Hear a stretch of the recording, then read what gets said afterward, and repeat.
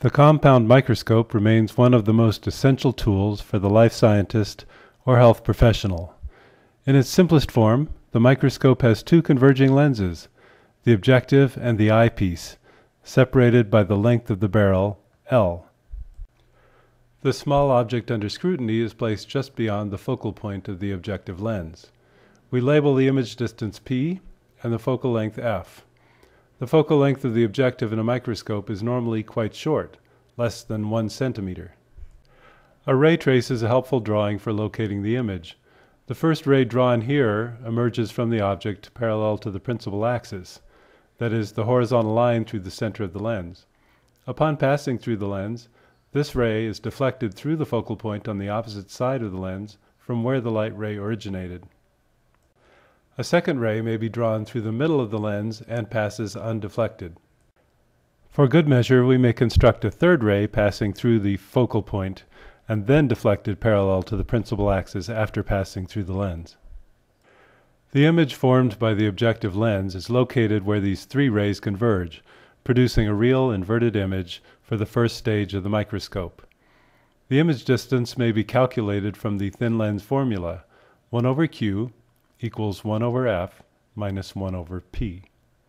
The magnification of this first stage of the microscope is the negative ratio of the image distance divided by the object distance.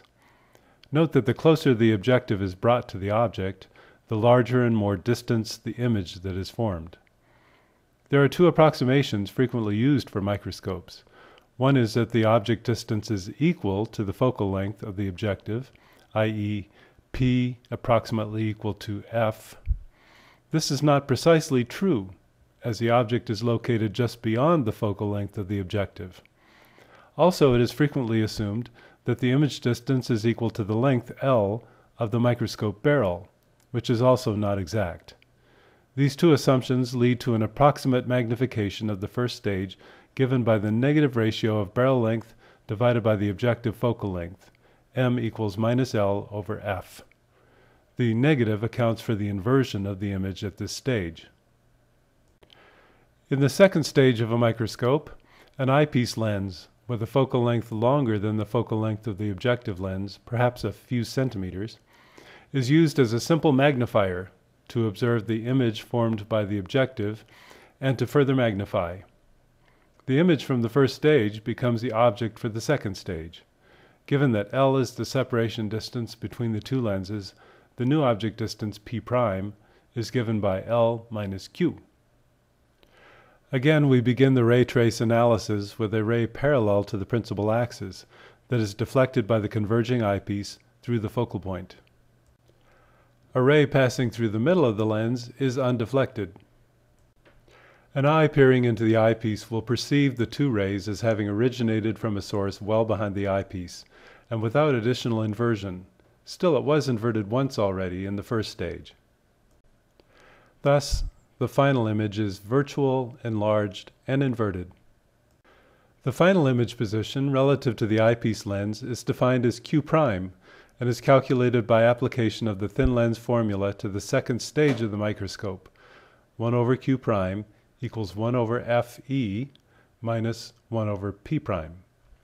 The second stage magnification may be determined from the ratio of minus Q' over P'.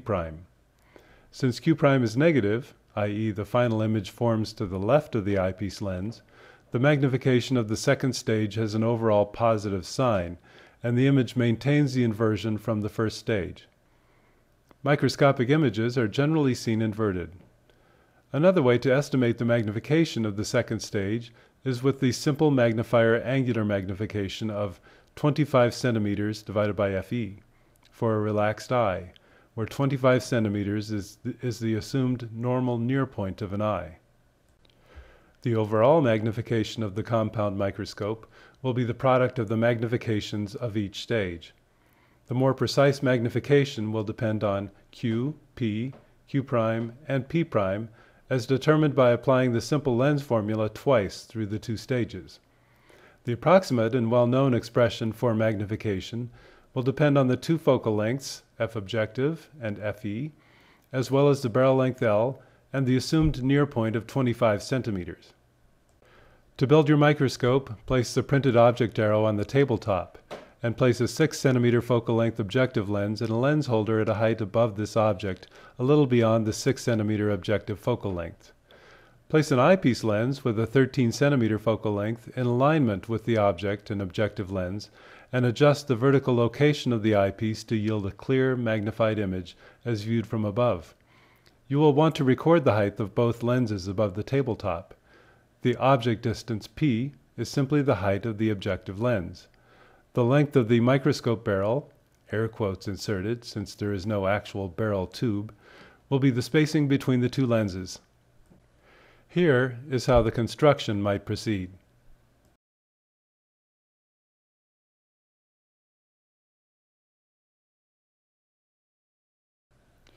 At the top, place a smartphone camera or webcam on a holder to snap photos.